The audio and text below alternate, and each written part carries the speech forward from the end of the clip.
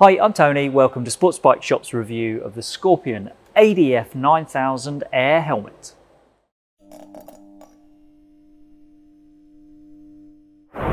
There isn't enough choice for people who want an adventure helmet at the moment, as far as I'm concerned, but this new option from Scorpion is a very interesting arrival in my opinion.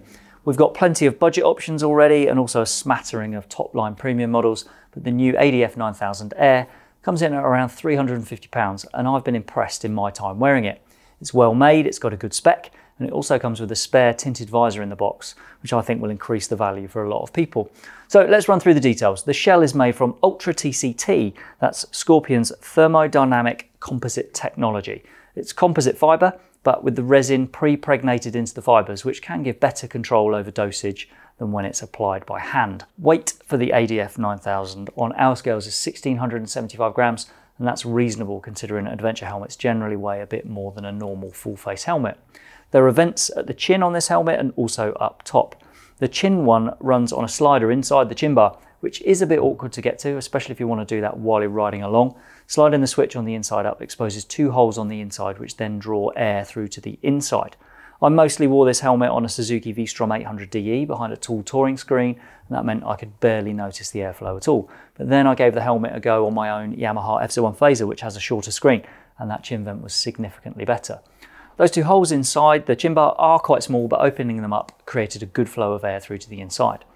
To get that working, you also need to open this rocking switch for the chin vent on the outside, which you can also take off, and then there's an accessory plate in the box that you can screw in place of that to give yourself a flat plate mount for an action camera. The top vents are sliding switches at either side of the helmet. They expose holes that will draw some air into the helmet just above the temples. Even when riding on my Phaser with its short screen, I couldn't really feel much airflow from those. I'd say they're really about a long-term reduction of the temperature inside the helmet rather than giving you that cold blast that you feel from some helmets when the vents open. Air that does come in is able to travel through channels in the EPS impact liner and then escape through 4 outlet vents at the rear of the lid, which allow air to escape through a grille below the rear spoiler shape. The ADF-9000 Air comes with the peak fitted, but it's simple to remove and you can wear the helmet without it, which is known as street mode. The screws that hold the peak in place at each side are short enough to just screw back into the lid when there's no peak, and then you get a rubber cover to replace the slot that's left on top. Peaks often cause aerodynamic turbulence, so for long rides it might be worth running without the peak to absolutely be sure you avoid that, but I didn't experience much of a problem when riding the V-Strom 800DE. That bike has a touring screen, so there's more shelter than in standard trim, but the helmet was comfortable for rides for around 2 hours, which I thought was good. That's not to say it wouldn't be an issue on a different bike or if you're taller or shorter than me. You don't need to remove the peak to change the visor, it's a toolless system. It does feel a bit brutal to just pull it out of its mount and then push it back in, but I have done it a few times now and it works well enough. The visor comes down in several steps before landing in a sitting position. This gives a gap of around 25mm to allow plenty of air to come in. It's actually quite a big gap. Found I could ease it down a bit further to reduce that gap. It would stay like that until about 30 miles per hour, maybe a bit above that, but by 40 miles per hour that would shut of its own accord. Visor is protected against mist by a pinlock insert, which comes in the box, and it's pinlock 70, the middle grade of protection.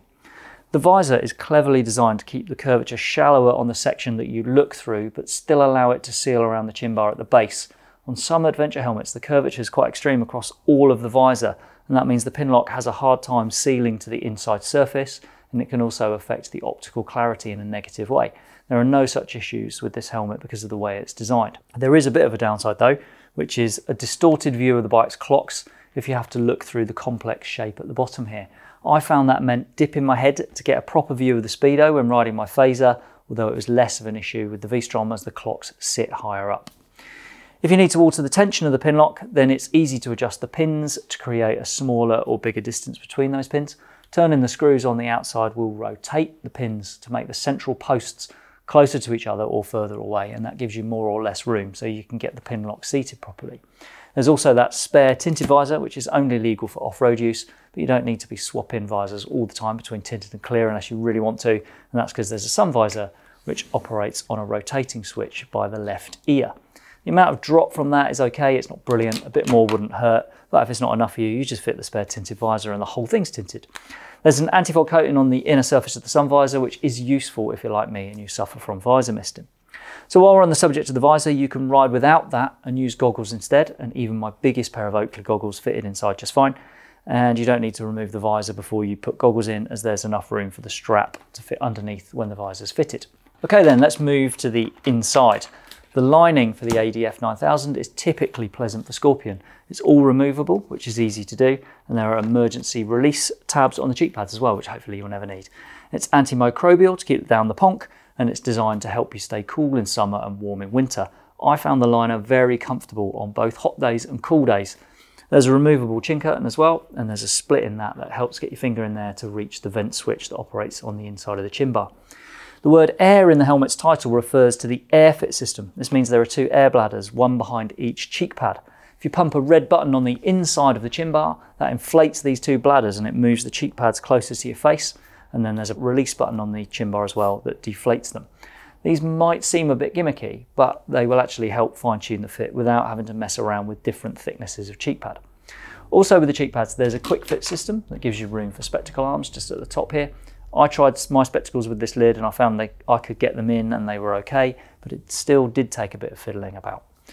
The strap fastener is a D-ring system, and these rings are made from titanium. Now, even I'm not going to cut the strap up to see how much weight that saves over a normal pair of D-rings, but in terms of weight saving, every little helps, I guess. There are recesses for intercom speakers behind the padding, and those recesses are very roomy. They're big enough for 50mm speakers, and I haven't even come across intercom speakers that are that big yet.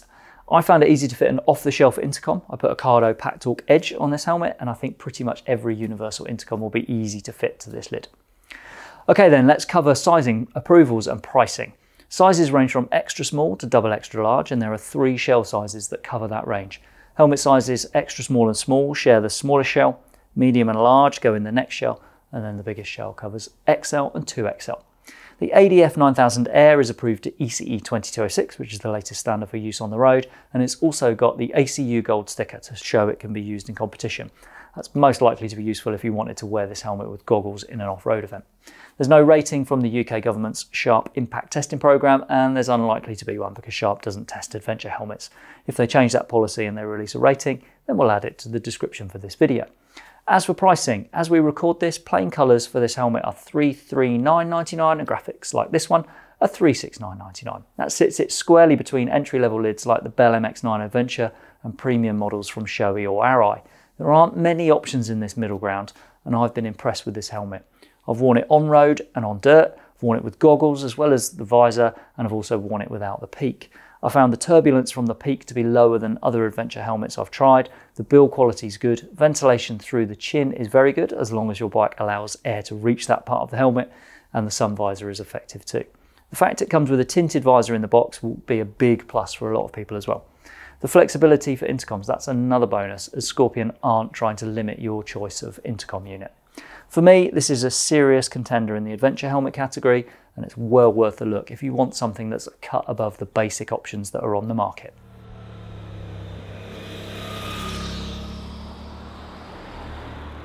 I hope that tells you everything you wanted to know about the Scorpion ADF-9000 Air, but if there's anything you'd like to ask or to add, then please pop a comment below.